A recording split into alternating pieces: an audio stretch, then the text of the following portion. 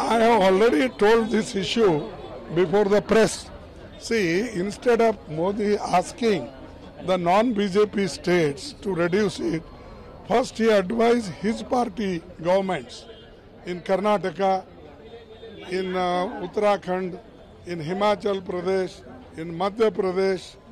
If he reduces, then if he asks others, they will do it. We all should work for the welfare of the people instead of putting blame on each other.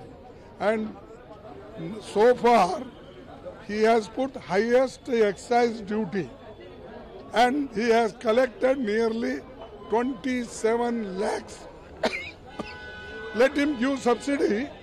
During UPA government, Manmohan Singh used to give every year 1 lakh subsidy on petrol and diesel, LPG. Why should not he give instead of advising others?